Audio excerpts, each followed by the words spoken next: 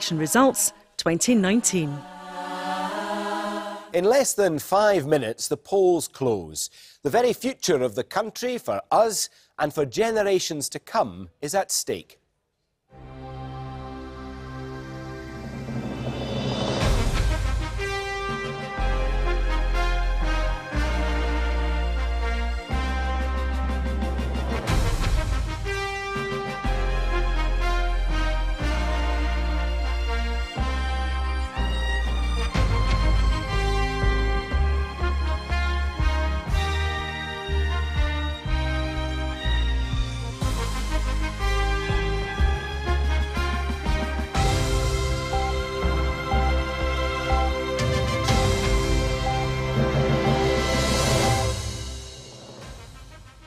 Hello, good evening and welcome to BBC Scotland's election night coverage from the heart of the BBC's headquarters here in Glasgow.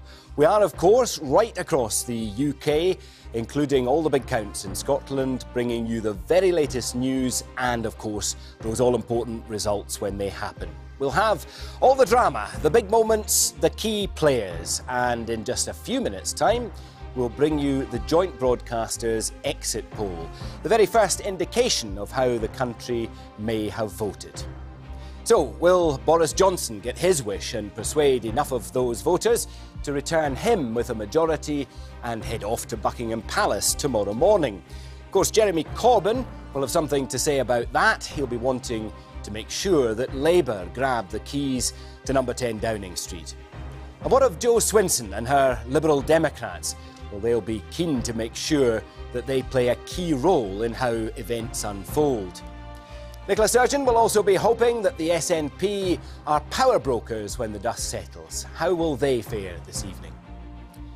Well, the stakes really couldn't be higher. There is a marathon of broadcasting ahead. And to help us along, we are joined by an all-star cast tonight.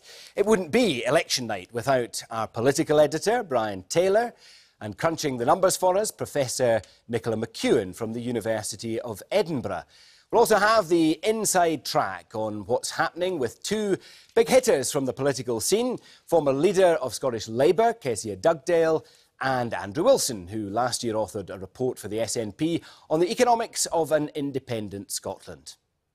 Also here, right throughout the night, Rebecca Curran and Martin Geisler with a regular summary and in-depth analysis of the very latest developments. That's right, Glenn. The team up here on the news desk will be making sure you at home know exactly what's happening as the evening unfolds. I'll be here to summarise the latest news and reaction from Scotland and around the UK. And we'll try to make sense of what can often be a complicated night of names, numbers and breaking news. And behind me on this very comfortable sofa will be politicians past and present. Hopefully they won't get too comfortable as I quiz them about the stories of the night. Names and faces on constant rotation here as we ask the winners and the losers what they're making of it all. Well, we've got the very latest technical wizardry at hand to help guide us through the night. Laura Miller can tell us more. Laura. I'll be here throughout the night, building up a picture of all the results as they come in, using this, one of our virtual maps. This is the picture after the general election in 2017, but let's clear all that now. With polls closing shortly, it's all to play for, and this map will fill up over the course of the night. But in which colours? That is the question. Who'll be tonight's winners and who'll be the losers? Well, an election is not an election without gossip, speculation, and with a bit of humour thrown in as well. Fiona Stalker and Nick Sheridan have it all in our Election Cafe. Welcome to the Election Cafe. We have a range of people reacting to the stories of this unpredictable election. We have people from politics, but also people outside the Westminster bubble. We have our own cartoonist who's sketching through the night. There'll be mistletoe, mulled wine and lots more. And you can join the conversation. Hashtag BBC Election Cafe. We'll see you soon. Well, it's a big night with some big questions that it may help to resolve. What will it all mean for the United Kingdom's relationship with the rest of Europe? What will it mean for the future of the United Kingdom? There will, of course, be some really big moments throughout the night. And the first one is almost here.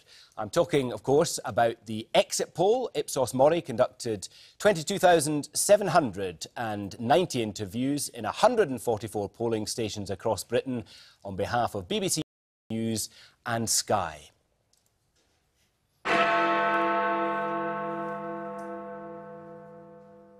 It's exactly 10 o'clock and the exit poll is in.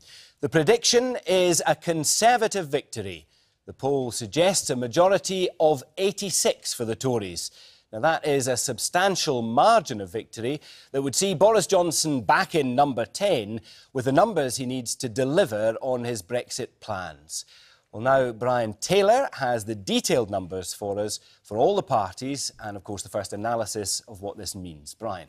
Glenn, thanks very much indeed. This has been a remarkable election campaign, unprecedented given the nature of the contest, Brexit, independence, huge fundamental issues at stake. And I have to say, this is quite a remarkable exit poll. Now, we have to put in all the caveats. These are real voters in real polling stations who have really voted and then gave their views to our pollsters as they came out. But it is, of course, only a sample. It is not possible to be drilling down 100% accurate. But let's have those results. We are predicting from that poll that the Conservatives will win 368 seats. That is up 50. We reckon Labour take 191 constituencies. That's down 71. Here's a little thought. You remember before the election, Ruth Davidson, the former Conservative leader in Scotland, said she would go skinny dipping in Loch Ness if the SNP won 50 seats.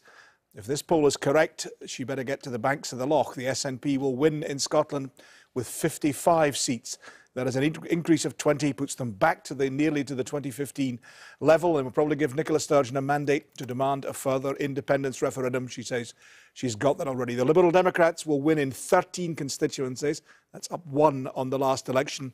23 others, including 3 Plaid Cymru and 1 Green, giving the Conservatives a majority, as Glenn said, of 86. Now, we stress that these predictions are based upon calculations, the number of sample size that Glenn mentioned earlier. Drill down a little bit, Glenn, just before you pick up. In Scotland, you're talking about Murray and Gordon among the seats going. Murray and Gordon from the Tories, Glasgow North East from Labour going to the SNP, from the Liberal Democrats, Edinburgh West, Caithness and Sutherland, and also Eastern Bartonshire. We're talking about Eastern Bartonshire going. Jo Swinson losing her seat. A remarkable opinion poll, absolutely remarkable opinion poll. Oh, thanks very much for bringing out those details. It's going to give us a lot to talk about. So let's just pick up with those around the table. And let's start, first of all, with you, Andrew Wilson. What do you make of those numbers? Well,